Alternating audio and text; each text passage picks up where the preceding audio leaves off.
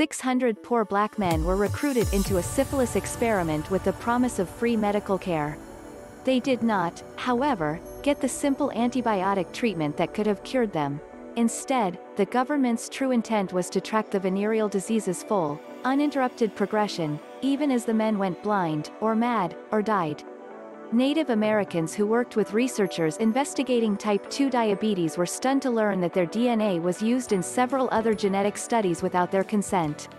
And in some Latino communities, a distrust of government intensified by rising deportations, political demonization and a dearth of accurate Spanish-language information fuels skepticism about official efforts to keep people healthy. The communities hardest hit by the coronavirus pandemic have historic reasons to be wary of governmental largess, especially as it pertains to health care. This poses a formidable dilemma to public health officials eager to reach people and gain their trust as the pandemic peaks and the largest mass vaccination campaign in history unfolds. There are a lot of groups that have reasons to be suspicious, said David Lowe, director of the Center for Health Disparities Research at UC Riverside. We're trying to understand how people gather information, develop attitudes and understand the disease, and testing, and willingness to be tested, and vaccines. Where do they get their information? Who do they trust? What strategies can we use to get accurate information to them and change acceptance and uptake? Investigators at 11 California campuses have received $4.1 million from the National Institutes of Health to tease out how to best engage hard-hit populations, which may well be different in each individual community.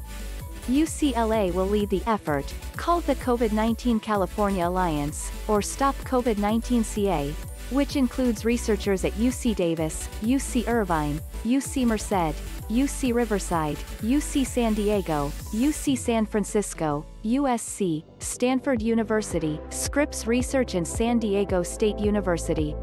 We must earn the trust of communities whose lived experiences may predispose them to skepticism, said Carrie L. Byington, an infectious disease expert and executive vice president of University of California Health, in a prepared statement.